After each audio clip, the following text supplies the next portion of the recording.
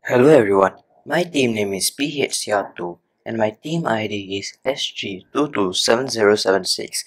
This is my video presentation for RoboCup CoSpace Rescue U19.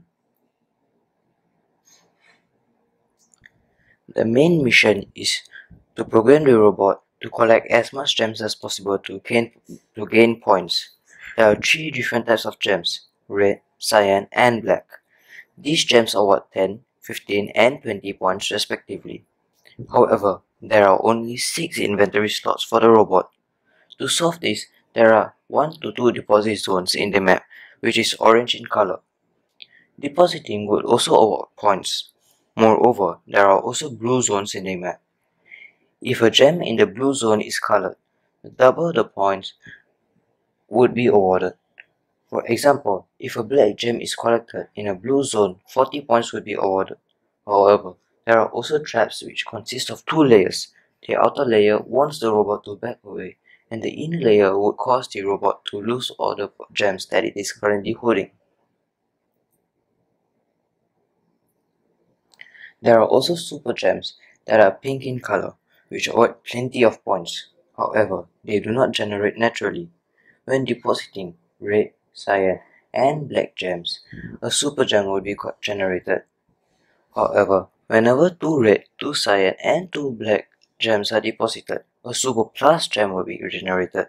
A super gem would award 90 points and 180 if deposited, whereas a super plus gem would award 180 points and 360 if deposited. These gems would also be generated randomly across the map. So this is my strategy. It is to create as much super and super plus gems as possible. From the map, the red gems are located around the middle area, the cyan gems are located around the right section of the map, and the black gems are located to the left section of the map. However, the black gems are still more rare than the other gems. So I programmed my robot to stay in a position which is reach of the gems that I want to collect. So as you can see, the robot stays in the location reach of red gems. It stays there until it collects 2 red gems.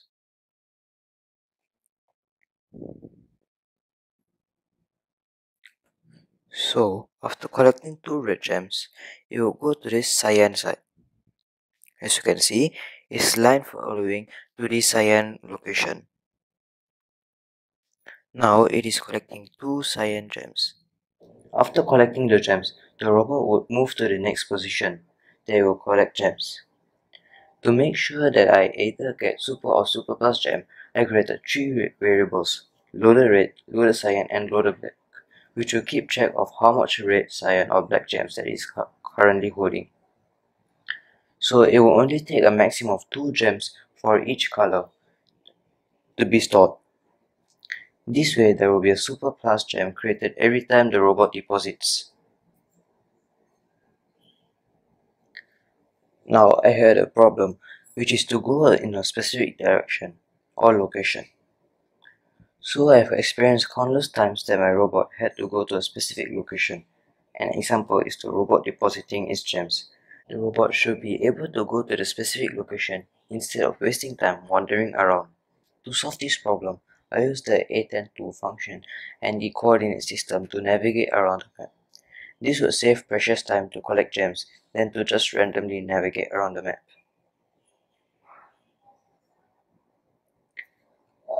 The knowledge gained from this competition can be applied to the real world in countless situations. An example is a robot collecting trash from various different households or locations.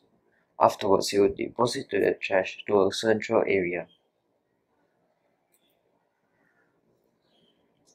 Here are some values that I learned: determination, resilience, collaboration, and innovation. Thank you for listening to my presentation. Hope you liked it.